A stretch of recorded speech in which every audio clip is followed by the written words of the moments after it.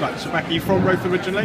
Yes, well, parents are from Penlan, lived there, born up the road, downtown Park all the time, Wellfield Road, so yeah, definitely my stomping ground. Right. And how have you enjoyed your first Great Roath Bake Off? It's been brilliant.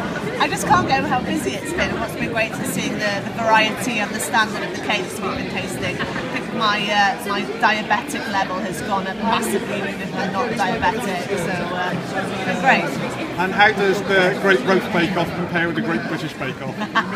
Oh, I don't know. Oh, I think it's great that these types of competitions are spun up from such a great show, encouraging people to do something that they're obviously passionate about, and hopefully it'll spur them on to do something as a career, because that's something that's happened to me through the Bake Off, and I'm really pleased to be able to do it as a career.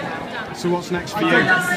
Well, currently very busy filming my own TV series, Festival C. I'm also teaching cookery courses up in the Midlands, writing lots, doing food festivals. So again, I'm just so fortunate to be able to do something that I love, and hopefully it'll long may it reign.